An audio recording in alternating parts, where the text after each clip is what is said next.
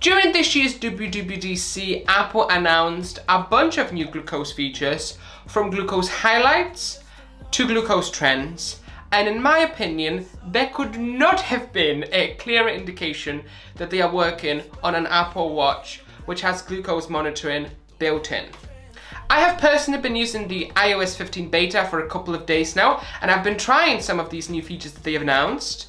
And in this video, I'll be breaking down exactly what Apple announced and what I think it means for the future of the Apple Watch. Hello, it's Camille, Nerdabedic, your diabetes tech guy. If you're new here, please make sure you subscribe to catch all of the newest videos about diabetes technology, from interviewing CEOs of medtech companies to breaking down the newest announcements. And we've got a lot to talk about today. So to recap, during Monday's WWDC, Apple announced loads of new health features, including Walking Steadiness to track your movements, data sharing with loved ones, similar to what we might know as Dexcom Share or Dexcom Follow, improved cycle tracking, and loads more. Two new health features that stood out to me, a super nerdy person living diabetes, are glucose trends and glucose highlights. So let's break those down, starting with glucose highlights. So during Monday's keynote, Apple didn't actually talk about blood glucose highlights, they just had it listed on a slide as one of the new health features. And I've since learned how this actually works in the real world.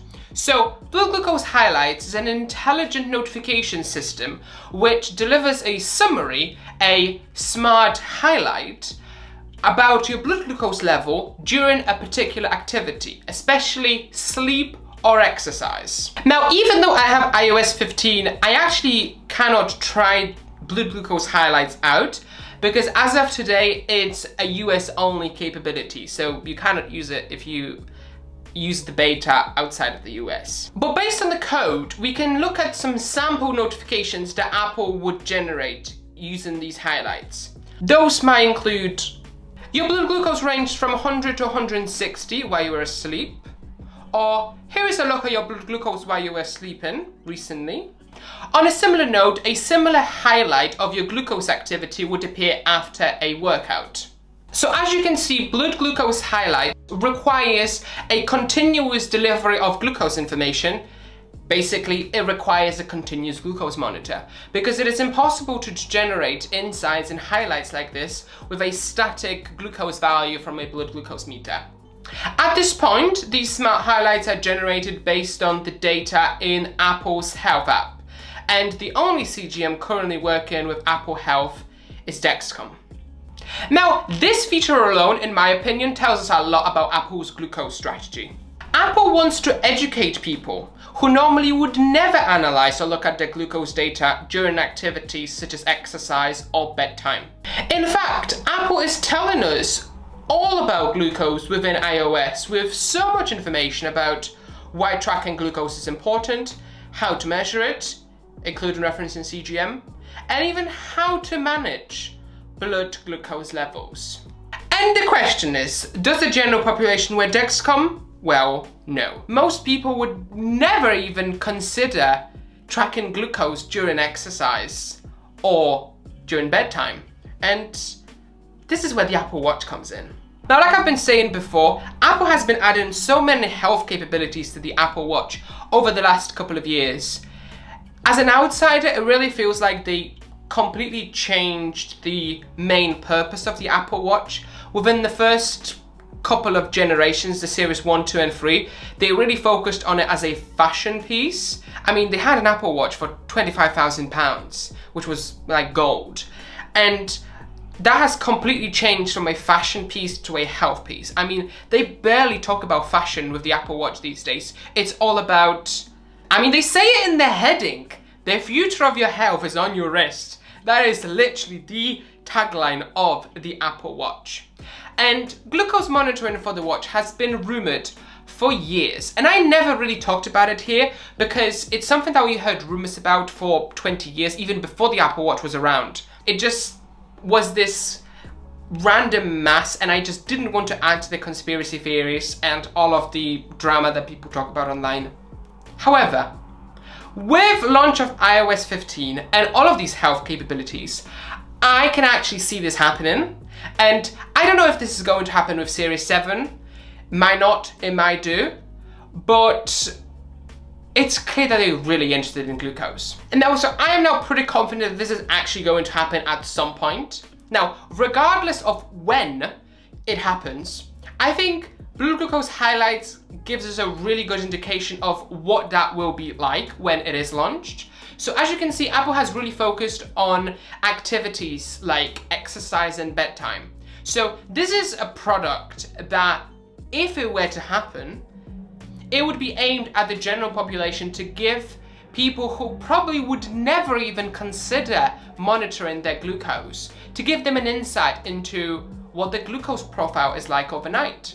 And driving this back to the point of probably why most of you are watching this video, if and when this were to happen, it would not be a medical device, meaning I, as a person living with diabetes, I would not be able to make any medical treatment decisions based on values from such device.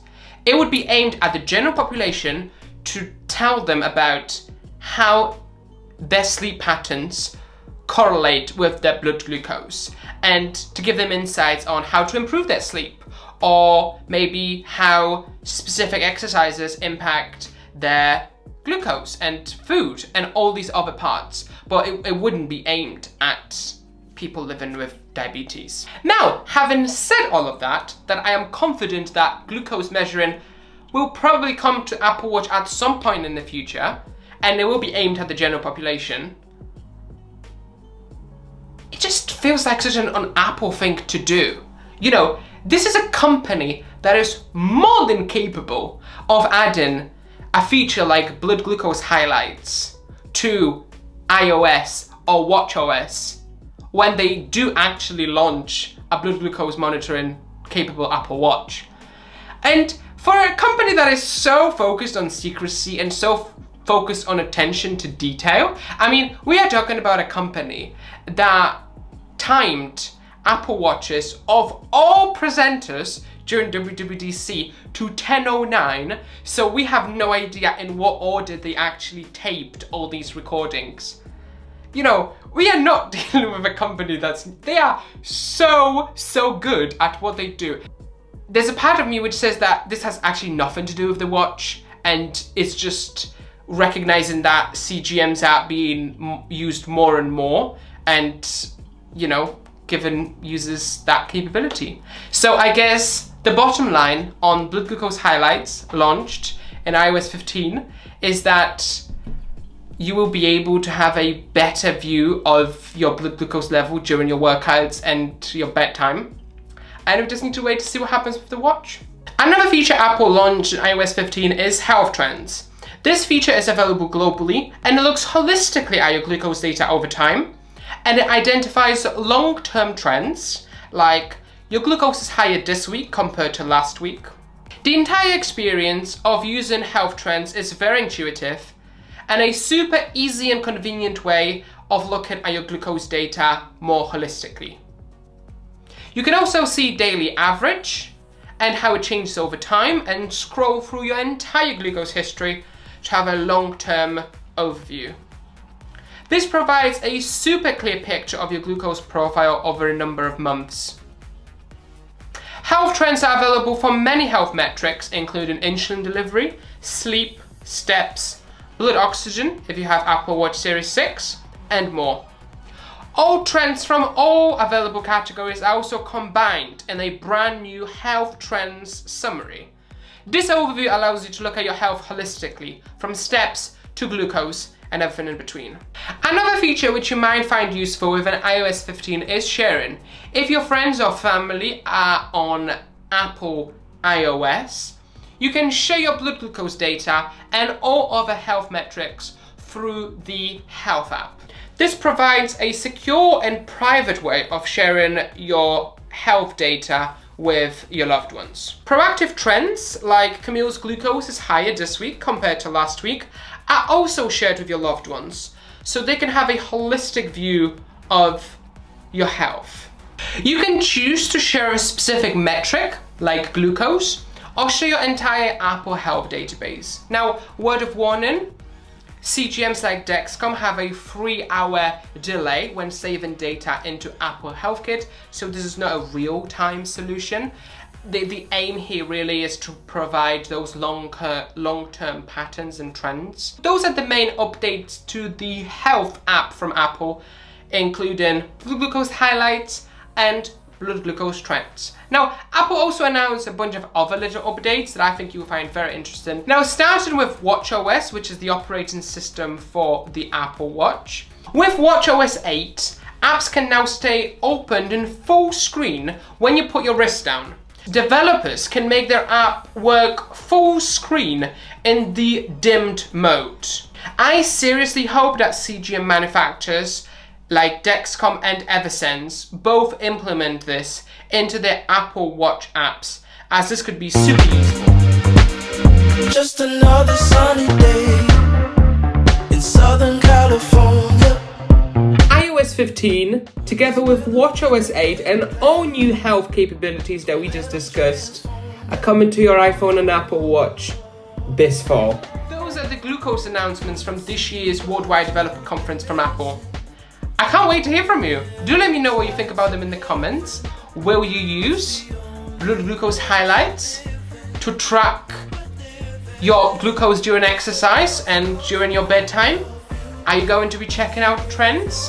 Will this become the new clarity for you? Let me know. Also, I can't wait to hear from you about glucose monitoring capabilities for the Apple Watch. Do you think Apple will launch an Apple Watch which can track glucose? If so, tell me why. If you don't think it will happen, tell me why. I can't wait to have these conversations in the comments, so I will see you there. Until then, stay safe and stay kind. I'll speak to you soon. Bye.